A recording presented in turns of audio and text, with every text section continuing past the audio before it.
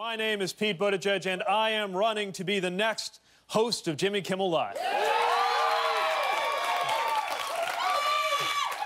Now, this is a strange night for us, not only because this is my first time hosting a talk show, because we're doing it without a regular studio audience. Due to public health concerns over the coronavirus, we have canceled the studio audience tonight. But a few kind Kimmel staffers and some friends, my husband Chasten, all here instead. We're gonna have a great time. Everyone is spread apart at the CDC-recommended distance. This was not our plan. We just decided this a few hours ago. And it's disappointing because, as you all know, I love to crowd surf. It's kind of my thing. But the experts have told us the best way to prevent the spread of the virus is for us to physically stay apart. So that's what we're going to do. The only way we're going to get through this crisis is with unity. So let's do this together. Who's with me?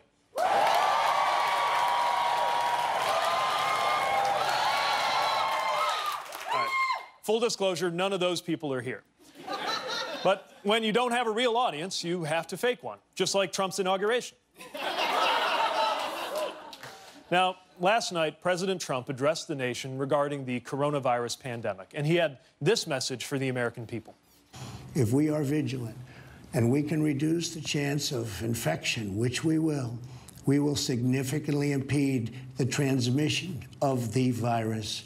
The virus will not have a chance against us. Now, I agree that this virus is no match for the American people. But for us to get through this, we have to take immediate action. Now, there is a bill right now in Congress that would provide free coronavirus testing for everyone who needs it, paid emergency leave, and unemployment insurance for workers who are laid off because of the economic shock. So for the good of every worker, every family, every community that will be hurting, we need Congress to get that done. So take a moment, call the number on your screen, tell your senators and representatives now is the time for action.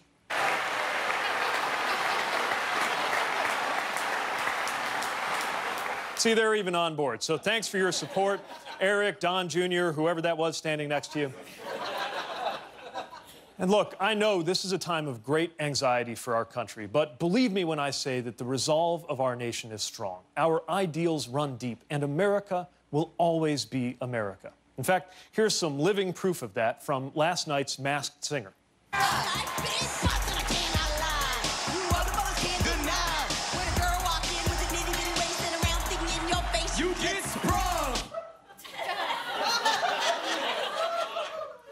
That's going to be me in 3 months, isn't it?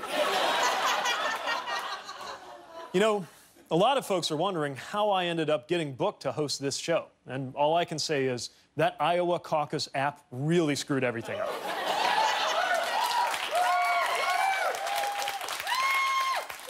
Actually, Jimmy asked me to fill in because right now he is off taping Who Wants to Be a Millionaire, which is a game show that Michael Bloomberg won 56,000 times in a row. You know, some people have been skeptical about me hosting a show like this. They're like, you're too inexperienced. You'll never be a good late-night host. Well, a lot of people said I'd never get elected president, and I showed them. Well, I've been made to feel very welcome here today. And because I never show up to somebody's home empty-handed, I brought some gifts for the crew.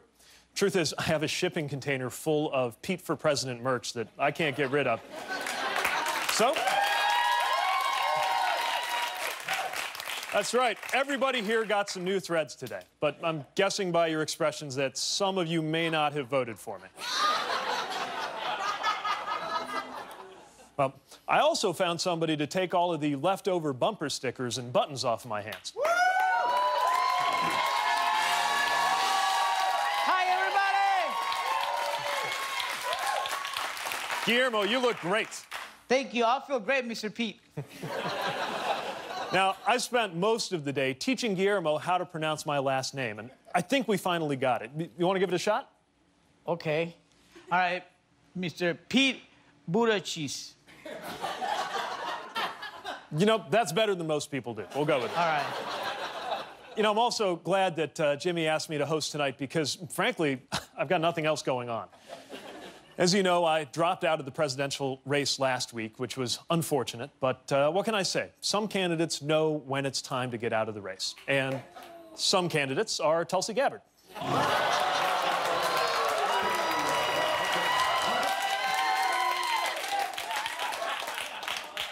But really, running for president was an amazing experience. The support that our campaign got was unbelievable, and I really thought we had a shot. But turns out I was about 40 years too young and 38 years too gay.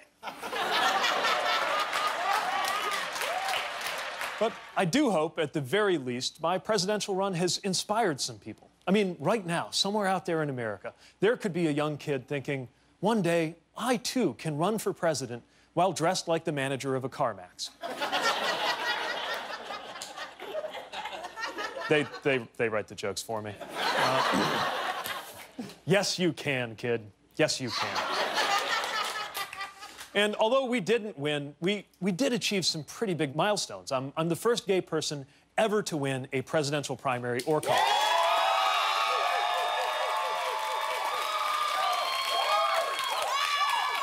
And the first gay man in 30 years to wear pleated pants. We all have our journey. I am very excited about our guest tonight. We have music from Jhené Aiko featuring Miguel. From Veep, Tony Hale is here. And the one and only Sir Patrick Stewart is with us tonight. It's going to be great. You will get to see Captain Picard interviewed by me, a guy who looks like Spock's intern. Now, I have been a huge Star Trek fan my entire life, and I always thought Patrick Stewart was so cool because he's in charge of a fictional space fleet, just like Mike Pence. That's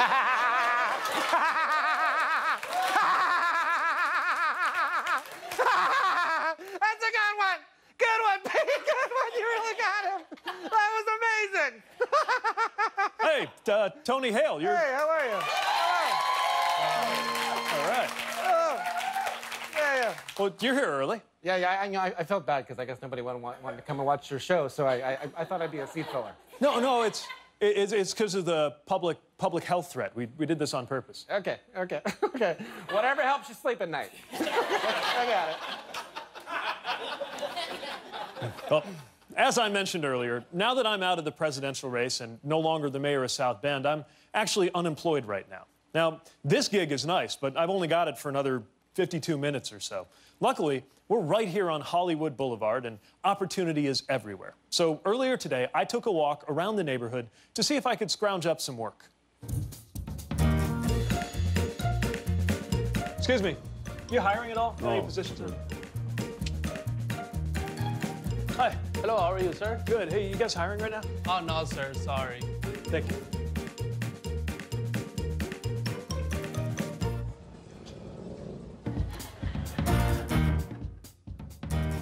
Hiring, all right. Hi, how you doing? Hi, and welcome to Weston's. What can I get for you? Actually, I was here to see about the job opening.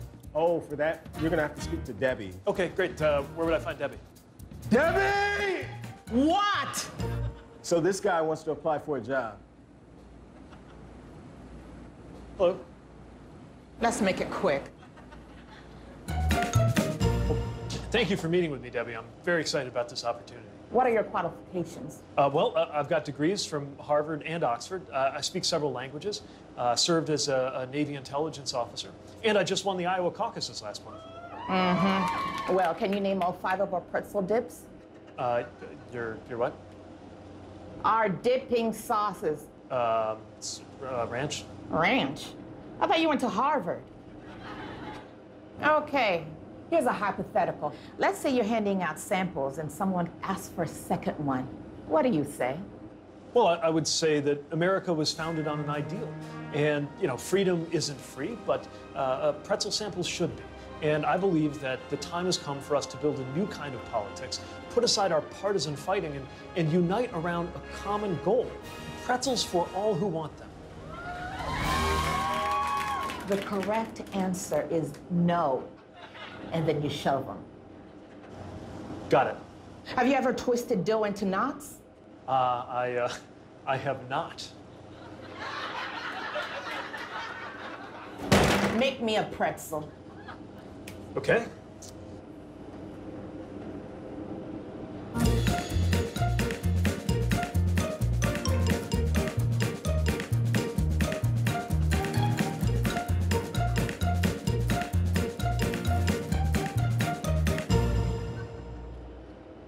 I'm sorry, but I don't think you're Wetzel material. Well, isn't there anything I can do? I need work. I have one idea. Samples. Hello, sir. Would you like a free sample? Oh, yeah, sure. Thanks, man. Bring another one? Yeah, of course, yeah. Have a nice day. I told you to shove them. I'm Pretzel Pete, and I approve this sketch.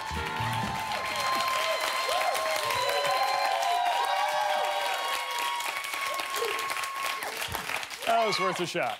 My thanks to Debbie. And one more thing. There is a Thursday night tradition here at the show. Every week, they bleep and blur moments from TV, whether they need it or not. So, in honor of my guest hosting stint tonight, they put together a special Democratic primary edition of This Week in Unnecessary Censorship. Awkward moment you mentioned came after the debate when Senator Elizabeth Warren seemed to reject Senator Bernie Sanders' offer for a handshake.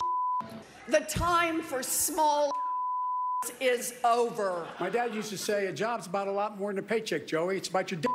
I respect where you're coming from, and I hope to earn your vote. But I'm not going to try to earn your vote by f***ing you. The Secretary Clinton, as you know, said that no one f***s you. What's your response to that?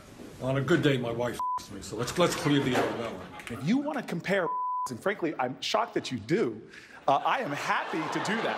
Well, let's get something straight here. I didn't Pete. Pete's been me. I don't think you want a president who's f***able. So, do you guys each other? No. Here's what I believe. We should dream big, hard, and win. Bernie Trump. Bernie Trump.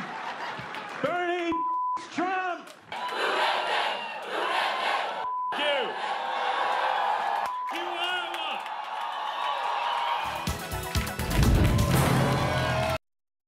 Congratulations on making it to the end of a YouTube video. Why not celebrate by clicking the subscribe button? You earned it.